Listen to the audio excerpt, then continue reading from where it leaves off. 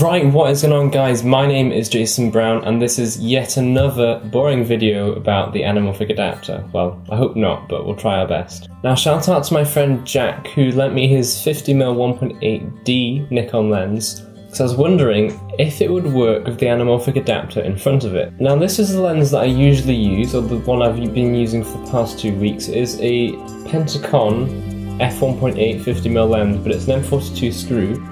So with the adapter it becomes a 55mm lens. That means I can't use this to see if a native 50 will work properly. So on the camera right now is the native 50mm 1.8D, so the last generation one, and it's at f4 and 100 ISO. We've got light so it's bright enough. And I want you to check the corners and hopefully there'll be things in frame like lights and that because I can't really bother to clear it out properly. But hopefully there'll be no vignetting or sort of dark spots in the corner.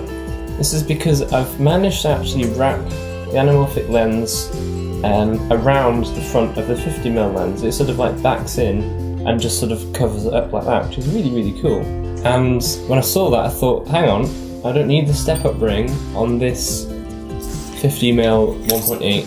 I can take it off and perhaps do the same thing and yield better results, but that's not what I'm trying to aim for. I'm trying to find the perfect widest lens to use with this adapter. Now I've got my laptop here and I've got a cup of tea here, and I'm going to cycle through some clips and just talk to you about the nitty-gritty of what I experienced in Orkney in terms of using the camera.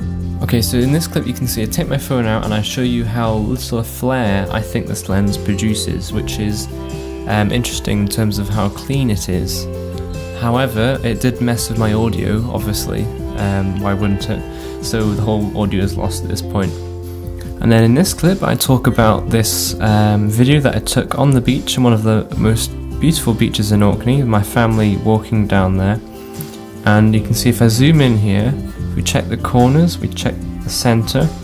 It's really just a very, very well defined lens, and I couldn't see any color shift, I couldn't see any added vignetting unless I had the wrong lens on.